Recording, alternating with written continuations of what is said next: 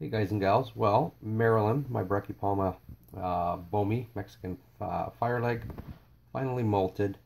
And let's just make a long story short.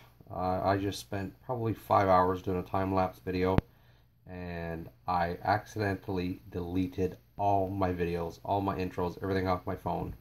It was telling me storage was full, and I just went and clicked a few things, and it was actually while she was flipping over I was doing that, and by mistake I ended up deleting everything off my phone, which really sucks because all my intros and everything were on there, and other videos, for my tarantula feeding videos that I was going to do, like tarantula takedowns and whatnot.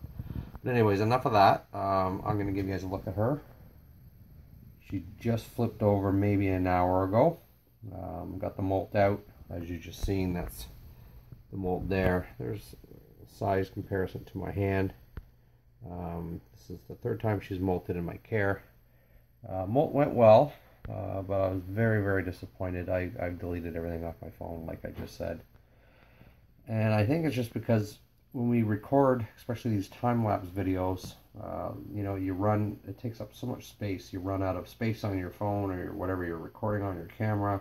And it's just always at that last minute, last couple of seconds even, the tarantula is going to flip, and it flips over always when you're doing something. Now, I've got them flipping over before, but what I like to do is I like to do the time lapse, and then when I'm thinking it's about time, it's usually about an hour after they kick the exoskeleton off. They lay there, they twitch, they do this, they do that, and generally about an hour later they flip. So I try time it, and then I start recording in regular motion so I can get closer and get her flipping, him or her.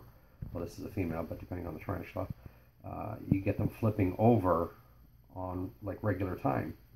But anyway, so that's how I messed it up, and I messed up really bad. Not only did I not get the video, I deleted everything else off. But anyways, guys, that's enough on her. Sarge, my Theraphosa sturmii, Burgundy Goliath, he molted, and my Theraphosa apophysis, Pinkfoot Goliath, molted probably about 3 days ago, and they both molted within hours of each other because I just had come down here and I was checking on things, and I seen the molts just laying there, and they were both still very moist, meaning the molts. So I'm going to get them down and give you guys a look at them. Alright, on to the next. Alright guys, there's a look at Sarge. He is looking absolutely stunning. This is Theraphosa sturmii, Burgundy Goliath. I wish he was a little more spread out for you, but his carapace is absolutely huge now. His molt went very well, and I just love, their abdomen looks like, you can see the hairs there, but it looks like silk or satin or velvet, something like that. But he's looking good, so good. And over here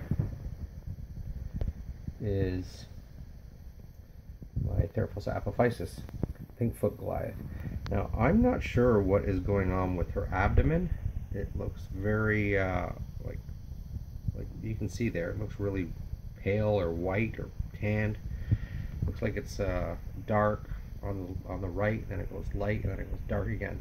Now, could be the lighting. As you change it, it kind of changes. But I checked her molt, which is actually right here.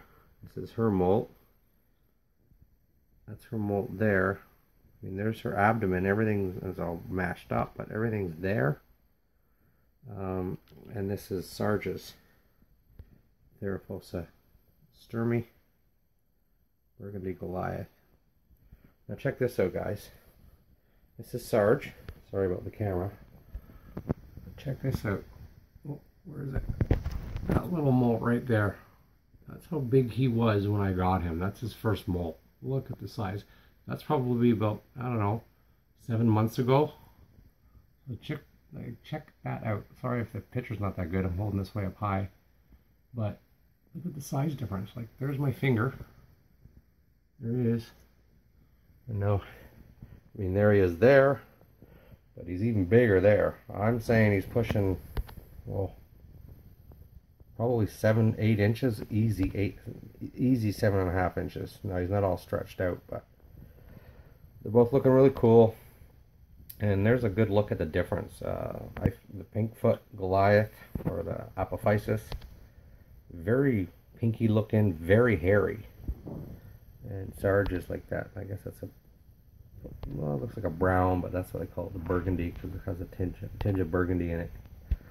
But anyways, guys, that's a look at them. And I'm just going to show you guys quickly, nothing to do with tarantulas. That's my granite back reticulated python. She also shed her skin. That's it, all along there. She shed her skin, probably, actually it was yesterday. It goes all the way down here. That's a 3-foot tank, and it's all mashed up. And I think part of her tail didn't come right off. Sorry about the camera work, guys. I don't know where I put it. It's up here somewhere, but there's another. Oh, there it is there. That broke off. So there's a part of her tail. But, you know, she had a really good shed, and what I've been reading or hearing about retics, that sometimes they have problems shedding. I find the key with any snake, I mean, these guys like to be a little bit higher humidity anyways. So, yeah, that's why I have the moss there. I'll spray that down. I let it dry out. I have some water in there. I don't fill it up. I just put a little bit on the bottom, because if she tries to get in there, it just overflows. But the trick, any snake, guys, is just when they're going into shed, that whole week, that you know, usually they start going opaque, and then you'll see it, they'll dull up, they get really milky looking, and then they come out of it and they almost clear right up, and then within a day or two they'll shed. Over the years, I just find I just spray the heck out of them that week, and I've never really had a problem with anything shedding, you know, bad sheds anyways. Because, you know, I mean, she's not big, she's probably 5.5 feet. But even a big snake, if it ends up, you know, having a bad shed, that's a lot of work getting it off. So just spray the heck out of them the week that they're opaque. So anyways, guys, sorry I've been really busy. I haven't been able to upload any videos.